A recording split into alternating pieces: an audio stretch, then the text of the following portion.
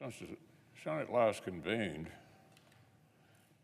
our nation has seen 2 attempts to circumvent the American people's right to choose their leaders.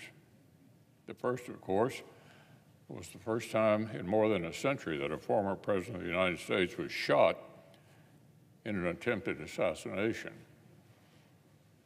That happened to Theodore Roosevelt. This murderous assault on our democratic process very nearly robbed millions of Americans of their choice for the next president. It's been reassuring to see Americans united in their horror at this brazen act of political violence. The near disaster on July 13th violated the trust of the American public, and restoring that trust will require transparency and accountability. I said at the outset that the resignation of the Director of the Secret Service would be an important step in that direction, and I'm encouraged she's taken that step today. The Director is on record describing her agent's responsibilities as, quote, a zero-fail mission, end quote. Clearly, on July 13th, the Secret Service did fail the mission. The important questions now are why and how,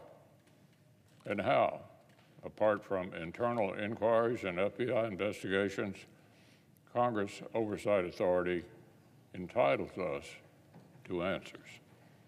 Yesterday, the House Oversight Committee spent hours questioning the Director of the Secret Service.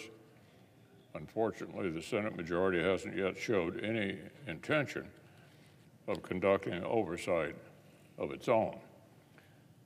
Democrats who so often express concern about threats to democracy have yet to look seriously at the failures of the Secret Service.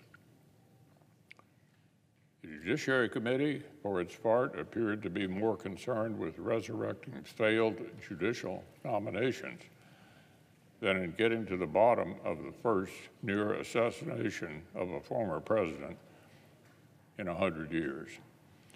Until earlier today, Chairman Durbin apparently intended to spend the committee's time taking another look at radical Judge Sarah Netburn, a nominee his own committee rejected once for engaging in political activism from the bench and lying about her actions under oath.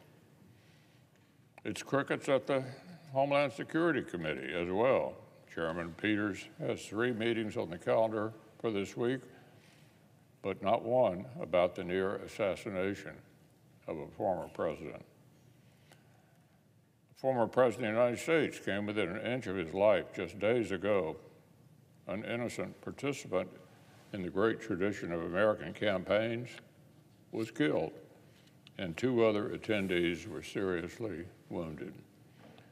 The American people deserve to know how this happened and what steps are being taken to ensure that it won't happen again.